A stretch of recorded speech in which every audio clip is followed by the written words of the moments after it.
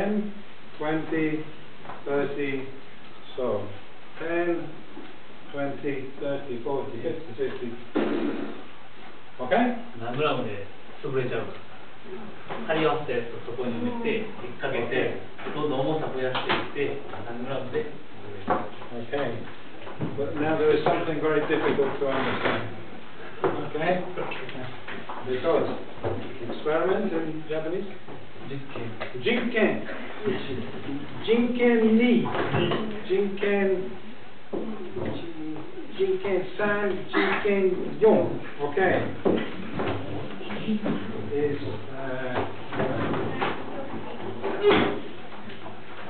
okay, Jinken Ni is the same experiment, but this time they make the card right angle.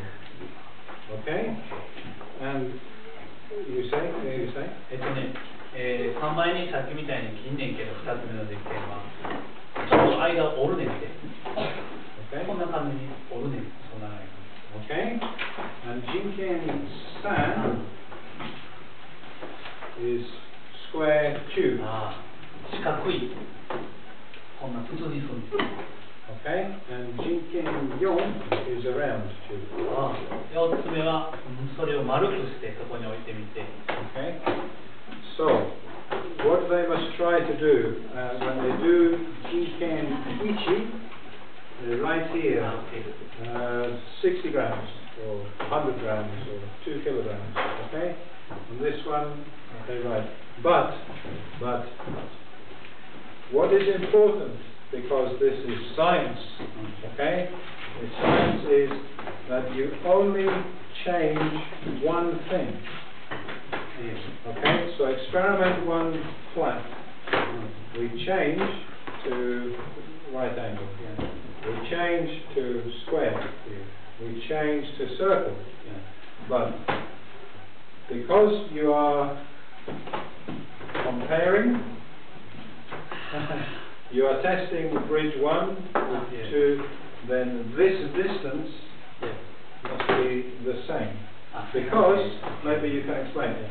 Because if you go here, number 1, here, number 2, you have changed the shape and the distance. Only change one thing, which is shape, not the distance. The distance always the same. You understand? Yes, I It's science. Okay. Okay. Explain. 4つ今実験言うんですね。1個目、2個目、3個目。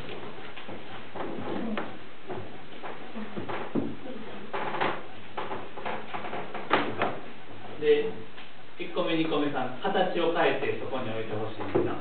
で、実験してもらって、ここに何グラムまで耐えれるか。わかるかな？どの形が、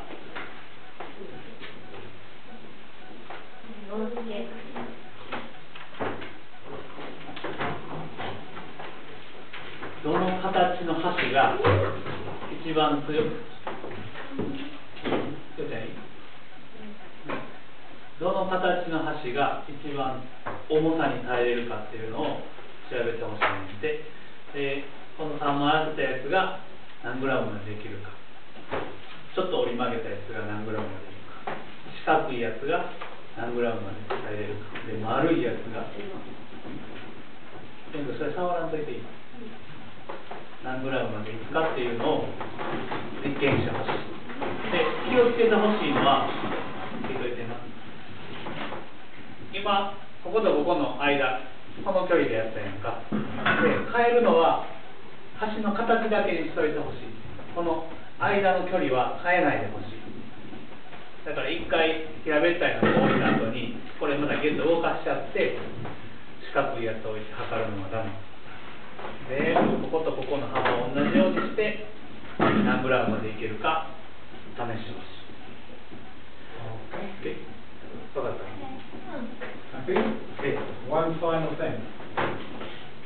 To hang hook onto bridge, string. Okay. Okay. Just make a little string circle to hang. 紐を吊るすときにこの重りをそのまま引っ掛けられへんから紐で巻いて吊るして。Okay? Any questions? Does anybody not sure what they want to do? 何か質問あるか Apart from now. Everybody understand? みんな分かった